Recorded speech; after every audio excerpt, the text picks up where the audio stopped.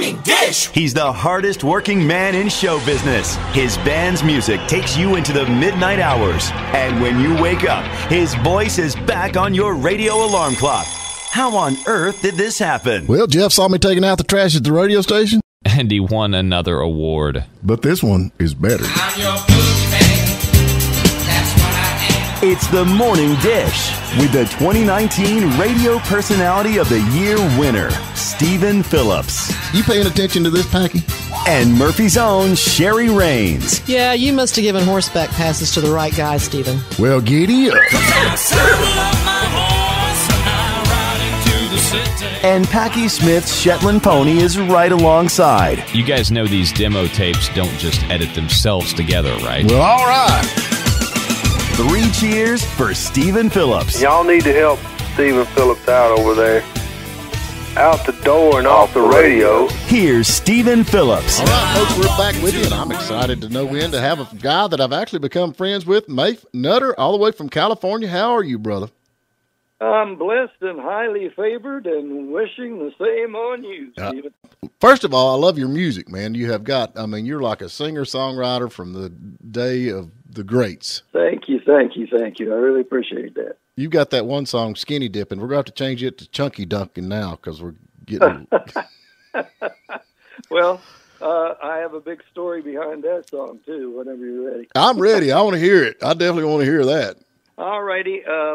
First of all, I was the leader of a folk singing group called the New Christy Minstrels. Right. It's probably before your time, but remember, this land is your land. This land is my land. Oh, yeah. So anyway, and, well, some of the fellow graduates there were people like Kenny Rogers, who went on to the first edition after I had left, retired from the group, and I was doing my own show at the famous Troubadour in Hollywood. And it was just all my own original songs.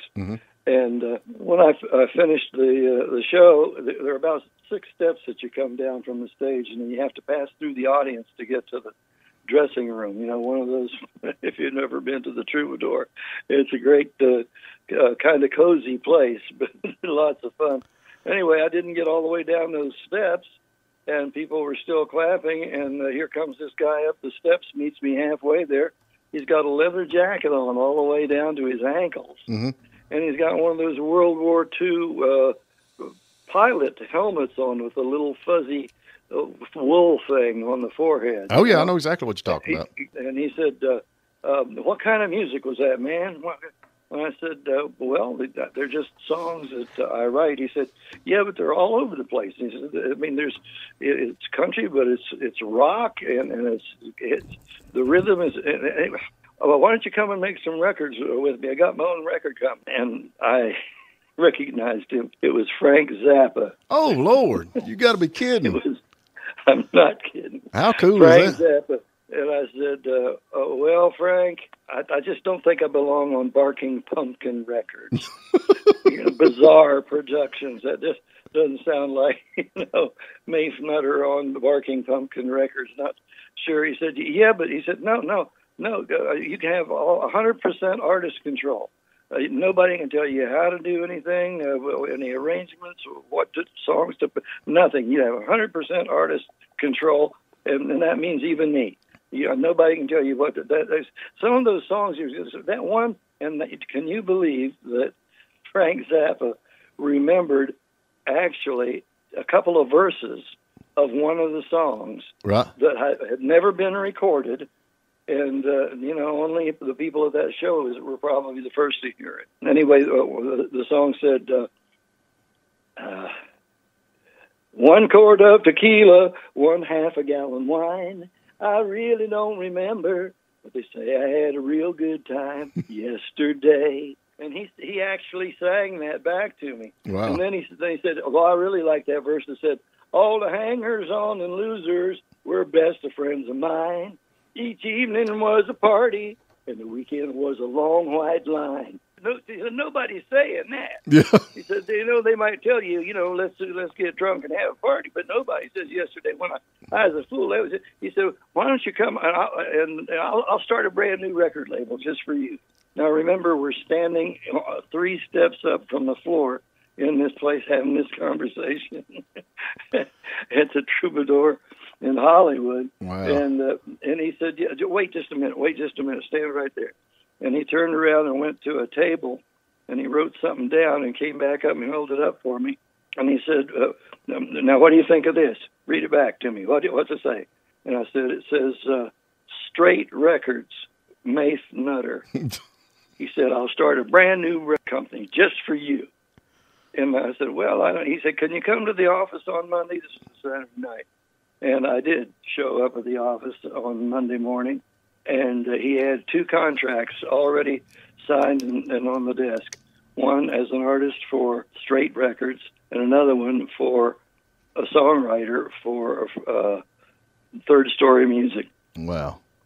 And that was the beginning of that one. And this was a story about going skinny dipping. And he said, Mayf, I love all your songwriting and stuff, but most songwriters start off with back home in Louisiana, or my granddad was a great old guy. Something about the family, or growing up.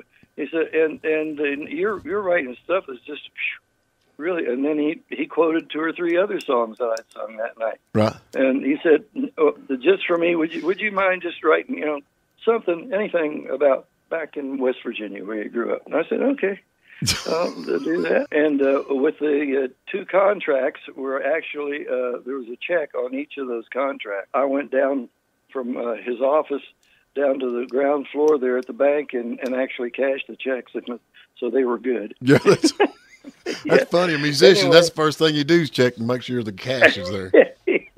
Yeah. Anyway, Frank was great. I just love him, and I'm sorry he's gone. But oh yeah, I decided. He said, write something about people back home or something. So I decided I'd write a song using the names of a lot of people from back in West Virginia. Mm-hmm. And I grew up on a little creek called Two Lick Run. And it was called Two Lick Run because there were 2 salt licks up at where the stream began. Right. And that's where the deer and the other animals went to get their salt. Mm-hmm. And so I just started writing, and I actually didn't even write it. I just started spouting out a kind of a poem rap type of thing, and I said, Robert Lee and Scotty boys, come along quick. Delma Lee and Lulabelle are swimming in the creek. Stop that snickering. We're going to get a licking if Uncle Bernie catches us going skinny dipping. That's a cool little tune, man. There ain't no doubt. Yeah, and, well, let me tell you about this going skinny dipping thing. Okay. I got a phone call from a friend of mine who said he knew a guy named Guy Waldron who was trying to get a new TV series on the air, and he'd gone to CBS, ABC, NBC, each of those 3 times each year for the last 3 years. That means he had gone to them, each one of them, 9 times, changing stuff. They said, well, it's close, but that's not really what we're wanting to do. And so he decided he was going to do one more try. And he called my a mutual friend, because I didn't know the guy Waldron. I didn't know him. He called my friend Alan, and he said, I have Mayf Nutter's album over here. You know Mayf Nutter, don't you? He said, yeah, I know. He said, would you ask him if I can use his Skinny Dippin' album, the cover, and his song Going Skinny Dippin'? I want to use it, pitch this TV series one more time. Right. And if it doesn't work, just to heck out, it must just be a bad idea. So Alan called me and asked me, could his friend use it to plug the show? And I said, sure. I had no idea what it was. So he went in there and he held up the album cover, which had a picture of me that was taken behind Merle Haggard's house in the Kern River with the water up to my navel. That was the Skinny Dippin' cover album there. And so he played the song for him. And Guy Waldron tells the story like this. He said, everybody sat there silently. They kind of giggled a little at each other. And then when the song was over, nobody said anything. They looked at each other, and somebody pulled out a contract, put it on the desk, and the Dukes of Hazzard was born. Really? The Dukes of Hazzard got started because of my song "Going Skinny Dipping." I did not know that. And especially the album cover, I had no idea that was in the Kern River out behind Merle Haggard's house. Yeah, well, if there's something else on that cover, you look at it close, take a look at the trees behind me. Okay. It was the second week of December. Brr. Oh, I don't even want to go there. That is so neat. Yeah, that is neat, but that is so unreal. Yeah, I that. tell you, it was cold. I mean, I'm glad the picture was from. I'm glad it was the waist down, waist up. Yeah. Or I'm glad the water was up as high as it was because it looked like I had two belly buttons. I mean, it was cold. That is so funny. Golly, the stories you have got. I just love listening to them, I guarantee it. But I had no idea that's the start of Dukes of Hazzard, man. What a run that had. Golly. Yeah, well, I didn't get a chance to audition for either of the lead roles of the boys there because they casted them back in the state of Georgia. Yeah, back here where we're at. Mm-hmm. Yeah, that's where they got Bo and Luke Duke cast back there. So I didn't even get a chance to audition for that, but they called me to do a guest star role that first season, and it was clear up into the ninth episode that they did, and I stole the president's limousine when they stopped at the what they called the Boar's Nest. Yeah, where Daisy Duke worked. Okay, now I'm at Harrah's in Reno. I was booked there in the lounge. Hank Jr. was going to start playing there in a couple of nights or something like that. So I was up in his room and we were talking and everything. And he said, "Oh man, I'm glad you stopped in here." He said, I wanted you to play me in this movie that's coming up. Right. That they're going to do it. And I said, yeah, and I heard about that, but I didn't even get a chance to audition or anything. He said, "No, but you ought to do it. Because you hunt, you fish, you're a real outdoorsy kind of a guy, and you know me, and right. And you can sing and you can play." He said, "Oh man," he said, "I just don't know how that." I'm trying to think of a good word here. Very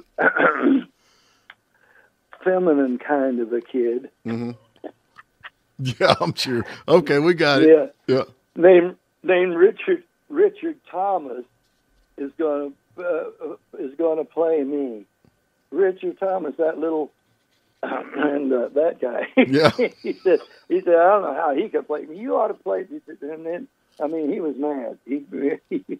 Anyway, long story short, he said the phone rang, and it was CBS. "Excuse me, babe, I got to take this call." So Hank Jr. picks up the phone. He says, "Hello," and he talks to the guy. And he says, "Yeah, okay, yeah, they told me that was what they were going to do." And, "Yeah, that sounds okay. I even have, maybe I could get a horse where you could do this." Mm-hmm. I just don't think that little fairy Richard Thomas can play me. Right. Can play Hank Williams Jr. Right. I just don't think. Anyway, the guy said, "Well, that's why I'm calling you. This is Richard Thomas." And Hank Jr. was telling how Richard Thomas could never play him in this movie. And sitting there talking to him. He was talking to Richard Thomas on the phone. And then Richard told me about it later, how he felt about all that, too. Hank Williams he didn't even care, I guess, at the time, did he? Knowing him. Oh, no, but he didn't know it. Yeah. He'd been talking to the guy this whole conversation about, and that's how he discovered it was, he was talking to Richard. That was the end of the conversation. I bet. Yeah, I bet. Richard didn't say, "Hello, Hank, this is Richard Thomas, and I'm going to pay you." No, if it had started that way, it would have been a different conversation. Yeah. Mayf, we have got to get to a break, man. We have about run out of time here. I so much enjoy talking to you, and I want to call you back and get you back on and talk some more if that's okay. Sure. Yeah, I'll be happy to do that. And keep up with you are some kind of character. Everybody loves you. There's no doubt about it. Everybody that knows you, they're always got a story to tell, and I know why now. That's good. Yep. That's good. Very much. All right. God bless you, and stay happy. Hey, I'll be calling you. We'll talk to you. Thank you for spending a little time with us. And remember, you can tune in every morning at WJULradio.com at 8 a.m. Eastern. And please subscribe to our YouTube channel and like us on Facebook, The Morning Dish.